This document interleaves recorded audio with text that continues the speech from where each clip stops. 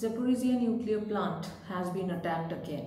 Late Thursday evening, Zaporizhizhia Nuclear Plant was attacked. It was shelled for at least 6 times. Yes, at least 6 shellings were made near the nuclear reactors, and this time there has been some damage made.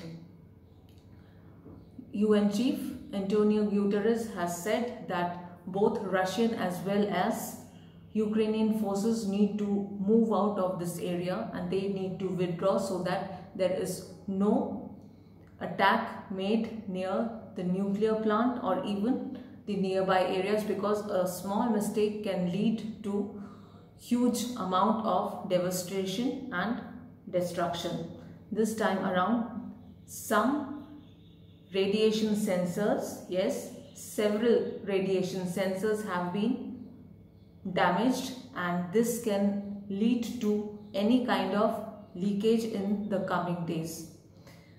UN chief has repeatedly requested the forces to be moved out of Zaporizhzhia.